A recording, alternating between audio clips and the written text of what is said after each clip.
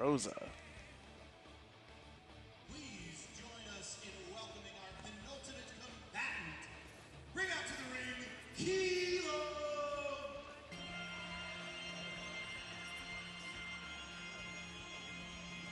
What's happening? Where'd all the lights go? It's dark. I'm scared. The glow of his glasses. You saw that? That's ominous.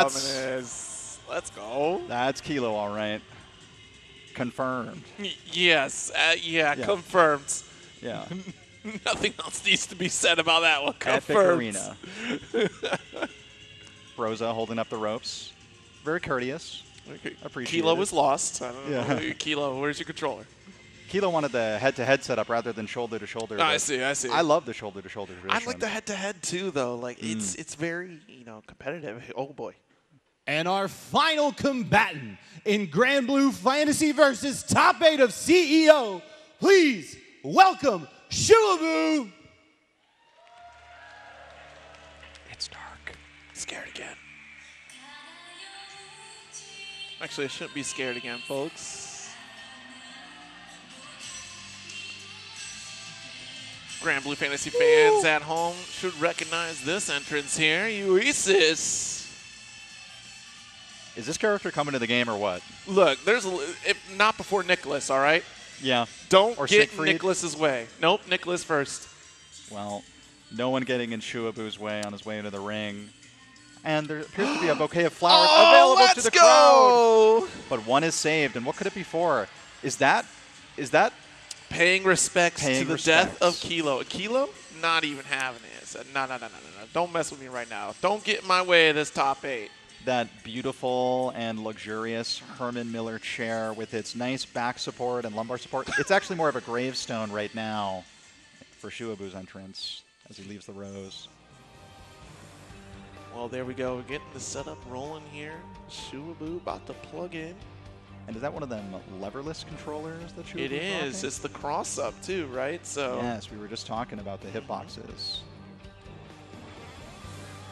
A clash of styles, of a controller type and play style, yeah.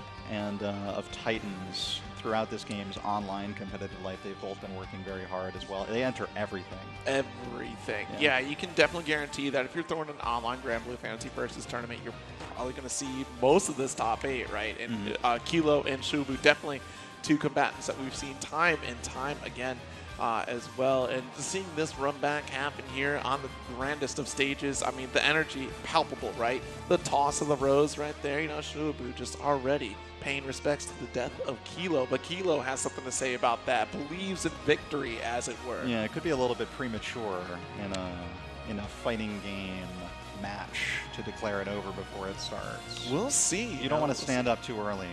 It's the confidence, though, right? You know, top players usually exude confidence, and it's, you know, I was talking about this earlier on another stream as well, too. Let's take a quick gander at this bracket and look at the confident players that are still left in this top 8. We've already lost 2 of our competitors, unfortunately, or one of our competitors, about to walk out right now. Yeah, I think Shuabu, you know, probably wants a shot up at Ren in winners. I think it would be fitting, right? Really Shuabu's been very helpful at helping Ren around in terms of like translation, localization, and hosting. But when you're one against one in the CEO wrestling arena, there will be nothing needing to be translated. The game will do all the talking. Wants to keep the belt stateside here. Ren wants to guarantee another championship belt. But here we go. Ready to set up, send out the tweets. I guarantee Kilo's tweet is probably like, I can't believe Shuabu just threw a rose at me. This is serious just business right threw now. a rose on my lap. I wonder where Dudley'd me on stage. That was a taunt, yeah. Is the rose now under the table? Is it on the table? It's on the table. Oh, I see it sticking off the table. Yeah. So I think maybe Kilo might like to take it as a prize and give it to somebody they fancy, you know? that's a little takeaway from this, right? You know, everyone knows you're a hot commodity once you make winners or make top 8 in Grand Blue Fantasy Versus top finals. True. That's true. I mean, climb all the way up to grand finals, and you will be the name echoing for at least another year until the next one. That is very true. I mean, not true for Ren, though, because Ren is already back in this top 8, so it's continued. Yes. That's two years. That's a legacy, yeah. It's a legacy at that point, right, yeah. It's almost a saga. We get one more, we'll have the full saga. Yeah. acts. Because that's how Xenosaga was 3, so Right. you gotta get to the hat trick. And they go straight to the Coliseum where they're most comfortable. No dead knights in the background this time. A perfectly clean and fair fight. Just sparring, you know. Absolutely. And here we go, folks. We have our last introduction of the loser side here. Let's get it to it. Shuabu up against Kilo. Oh, yeah. I can hear you back there popping off. Yeah. And they skip the intros. Violence on the mind. Oh, absolutely. I mean, you threw a rose at me. Disrespect. The Belial, though, believes in nothing but love. Kilo, after his switch from Ren, always played this red Belial color. I've always loved it. The blood kind of color matches his effect. Oh, and there's another whip punish. But not the largest confirmation. Shuabu taking advantage of switching sides. Yeah. Really smart to backstep, gain the distance, doesn't have to deal with the Oki from 6 here. Wow, the deepest toe-hitting dive kick. Shuabu takes advantage off it. Looking for a little walking shimmy, trying to make throws. Nothing doing here, though. 2L frame grab. Wow. For Shuabu. Yeah, immediately going right into the Skybound art as well. This is going to be that grip. Nice. Trying to catch up anyways. Yeah, just about equal on life. Broken the life lead. Great DP push out. Shuabu so without Nita, though, having spent it on rushdowns, back shifts, super. I mean, Kilo uses rushdown right there, trying to get in, make something happen, a little block string, but now the cooldowns are basically gone. He needs to get Asimodeus. Okay, wait a minute, one touch away for death. There's the back throw here.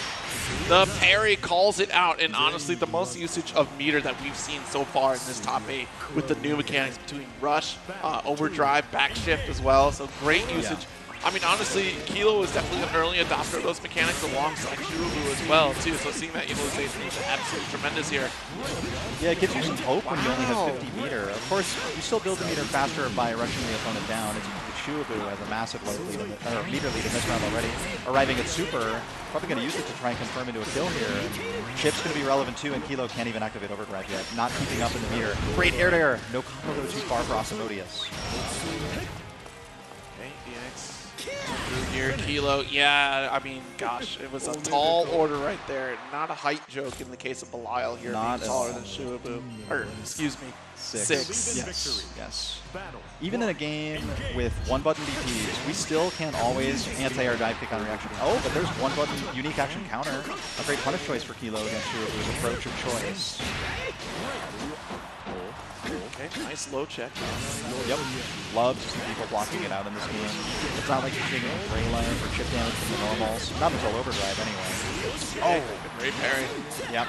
Parry is completely successful so far. Only has it worked. Wow. Yeah, wow. Able to block the unique action from Belial here through the sky. Things can get a little bit messy when somebody blocks that in the air. Often the data is not really clear. So right. You can see that Shuabu was still careful, though.